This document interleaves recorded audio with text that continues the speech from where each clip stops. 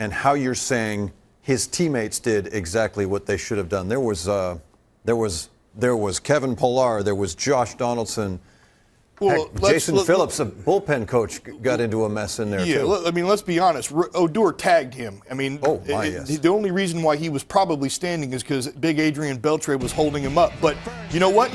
God bless Kevin Pillar and Josh Donaldson. You know, he's going to take a punch right here, and then it's going to get kind of broken up. Here comes Beltre. He's going to get a hold of Bautista and kind of calm things down a little bit. But, hey, somebody punches my teammate in the face, I'm going to go get some.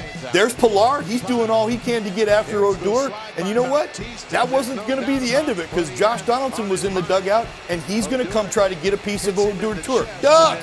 Here it comes. I'm telling you, everybody did what they were supposed to do in this situation. Odor's defending himself. Jose's trying to defend himself. The Blue Jays teammates are defending their teammate. They're not going to let him get out there and just get killed. That's the way things are done.